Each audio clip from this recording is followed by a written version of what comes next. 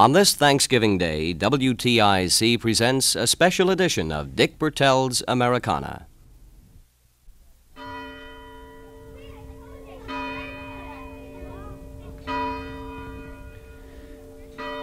The sound of the meeting house bell, summoning the villagers to services on a Thanksgiving morning more than 150 years ago. This is Dick Bertel at Old Sturbridge Village, Massachusetts. Today we're going to relive that special day as our forefathers would have celebrated it. Thanksgiving was New England's greatest holiday, and it is also New England's greatest contribution to American holidays. A young man in Thomaston, Maine, noted in his diary on Thanksgiving Day in 1824, "This is the day which has been set apart by the rulers of our state to offer our thanks to our almighty benefactor for the favors and blessings of the past year. Thanks to the supreme majesty of heaven for his kindness, and may the silent but sincere thanks of every heart ascend to the throne of a just and generous God, and there plead for renewed blessings." Join us, won't you, as we walk through a Thanksgiving of yesterday at Old Sturbridge Village.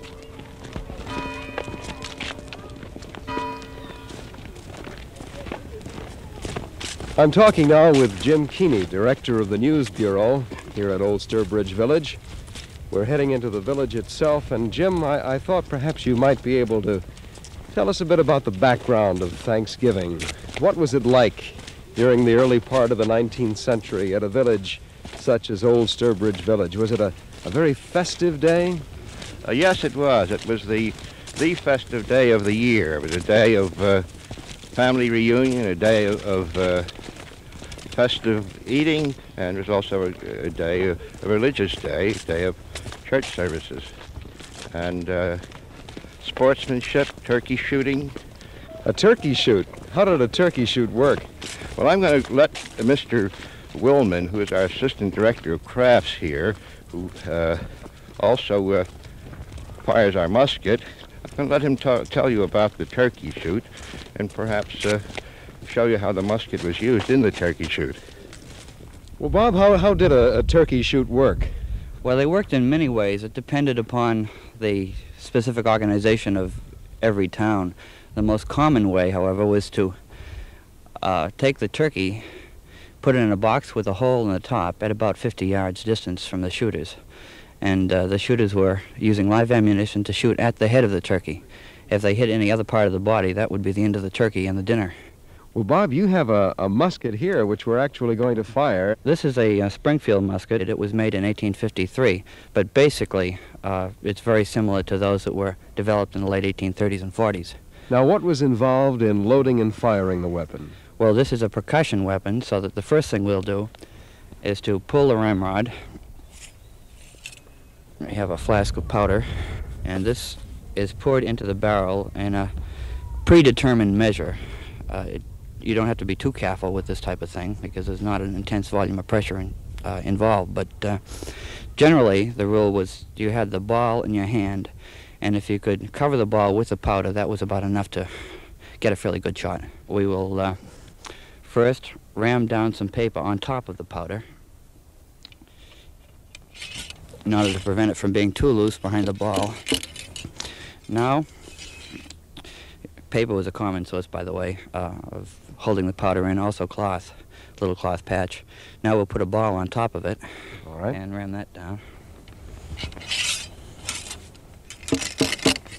And that should be in tight enough. Return the ramrod to the thimbles. And bring it to half cock. The only other thing we need is a percussion cap. Are we all set there? We're all ready to fire our musket? Uh-huh. And with any luck, she'll go first time.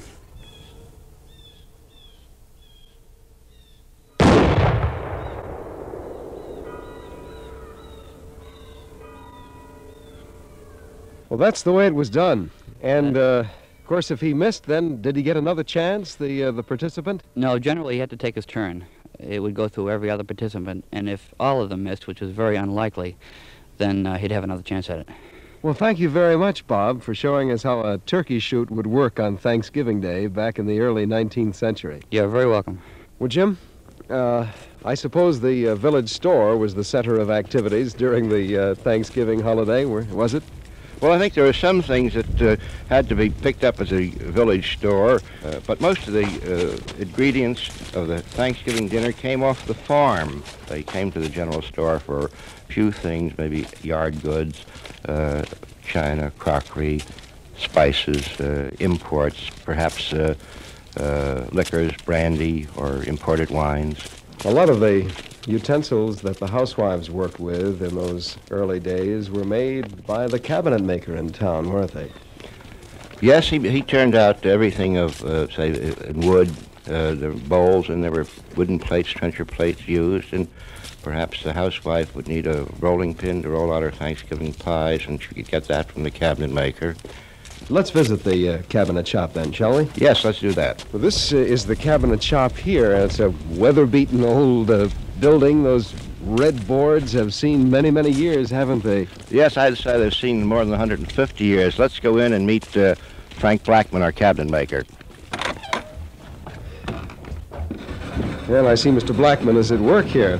Yes, he's working on a 200-year-old foot treadle lathe. Well, let's find out how this foot treadle lathe works. Frank, can I interrupt you for a moment? Yes, sir.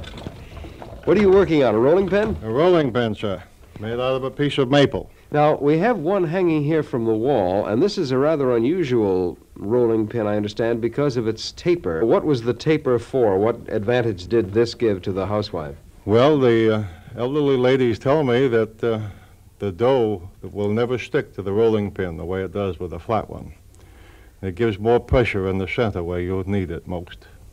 Now, this is a foot treadle lathe that you've got here. You operate the power and you press a foot treadle. A foot treadle.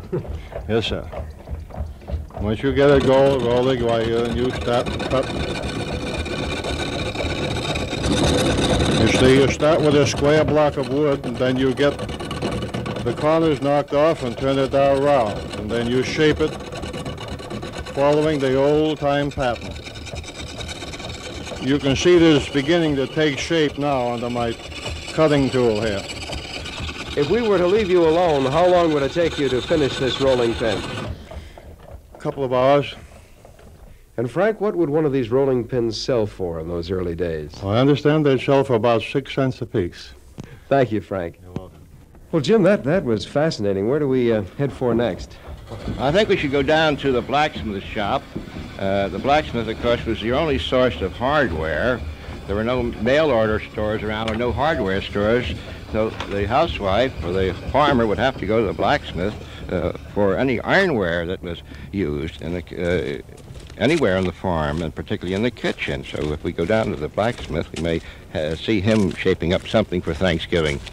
Jim, this blacksmith shop is made of stone. Is that rather unusual? Yes, it is, most unusual. There are very few stone buildings or granite block buildings in New England. This one came from Bolton, Massachusetts. It is an unusual building. Well, let's go in.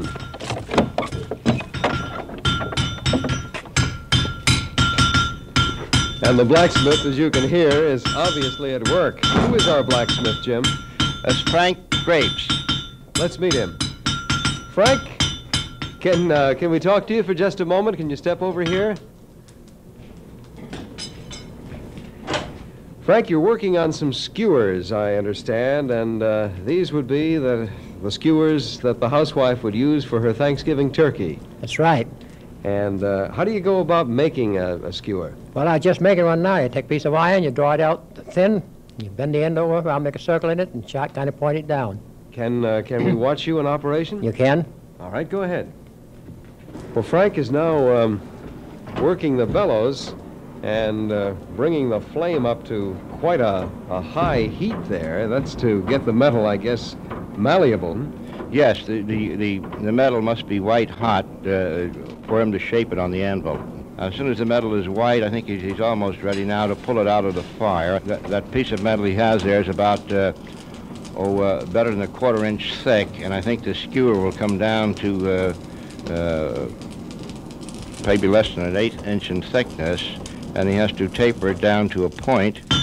And obviously he is beginning to bang it into shape with that anvil. Putting the point on it and setting it at the same time. Frank, I wonder if you'd put down the hammer for just a minute and let me know how long it takes you to make a skewer of this nature. How long would it take you? Oh, to make one of them, probably 20 minutes. What would you get for something like this, Frank? Oh, I should say about 2 cents. Boy, that's a low price for the amount of work and time that went into the making of it. Labor was low at that time, too. I suppose it was. Thank you very much, Frank. You're welcome. Well, Jim, I guess the logical place next would be to head for the kitchen.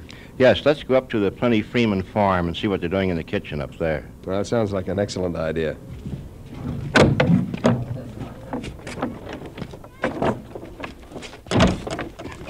Jim, do you think we can hitch a ride on this wagon here as we head over to the farmhouse? Yes, I think George will take us up. George, will you take us up to the farm?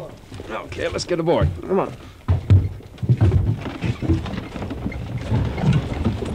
Now, I wonder if you could tell us about the farmhouse that we're going to visit. Well, this is typical of New England farms.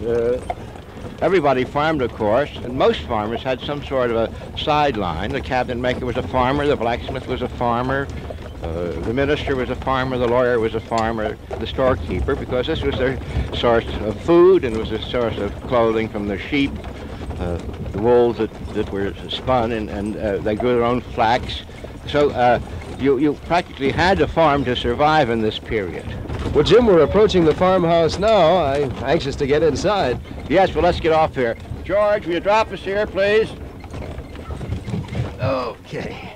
Let's go inside then, Jim, and see what's being prepared for Thanksgiving Yes, I'd like dinner. you to come in and meet Mrs. Olive Butler. I know she's working in the fireplace because you can smell the good things cooking there. Let's go right in here. Oh, I can smell the aroma already. Oh, boy. Well, Mrs. Butler, it is a pleasure to meet you, and I want to talk with you and find out all about your Thanksgiving dinner. I understand that, actually, the lady of the house had to start at least 3 days before the Thanksgiving dinner, and perhaps even before that, didn't she? Yes, she did. It was a long process. And the 3 days before, she would make her fruit cake, her butter, cranberry sauce, plum pudding, and of course the sweetmeats. Those included stuffed dates and canned fruits, nuts, and grape jelly.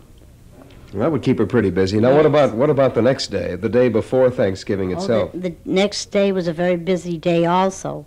All the breads had to be prepared in the oven because you could only use this oven. It took 2 hours to get this oven hot enough before you could actually use it.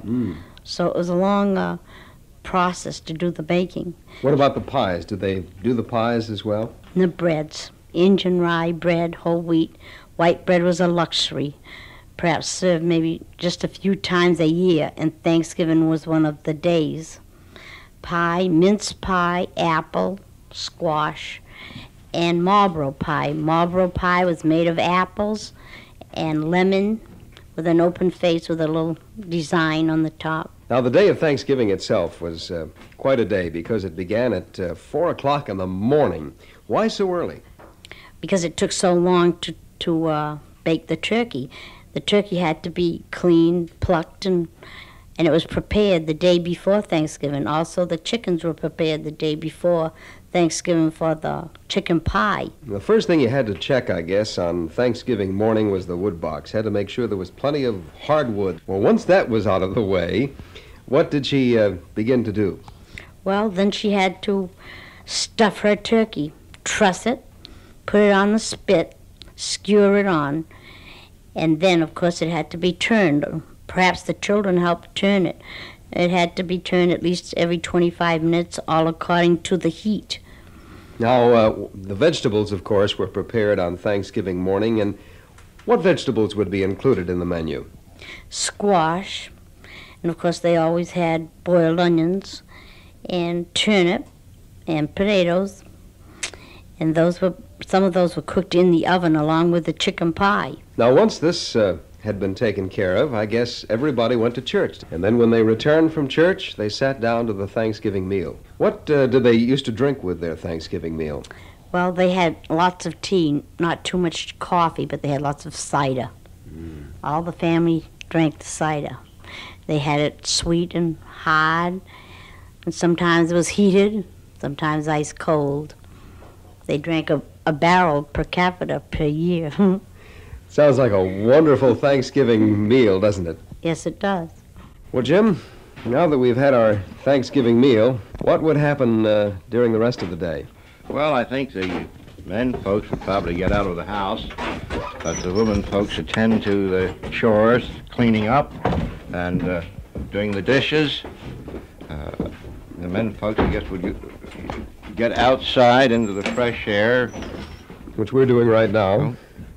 Perhaps light up their pipes, and, look over the farm, talk about their harvests, how they were, talk about the year going before and what kind of a year it was, and what kind of crops they had, how fortunate they were during the year. Walk around through the farm as we are, and of course at this time of the year, after everything is in, it's barren, snow on the ground, and the dry corn stalks sticking up over there in the fields. Jim, what time would the day wrap up? Well, I think it would start to wrap up at dusk, and the relatives and members of family who were not going to stay overnight would hitch up their horses and take off and head for home. Well, Jim, why don't we do just that, too? Let's get aboard the wagon again and head for home, shall we? Let's do it.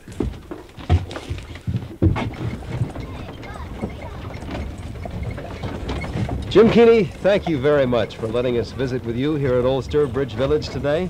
Thank you, and come back again. Today, we have much more leisure time for family get-togethers than did the people of Old Sturbridge Village. But Thanksgiving is still a special day.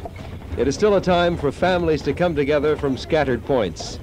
And it is still a time when it is good to pause, remember, and be thankful. This is Dick Bertel.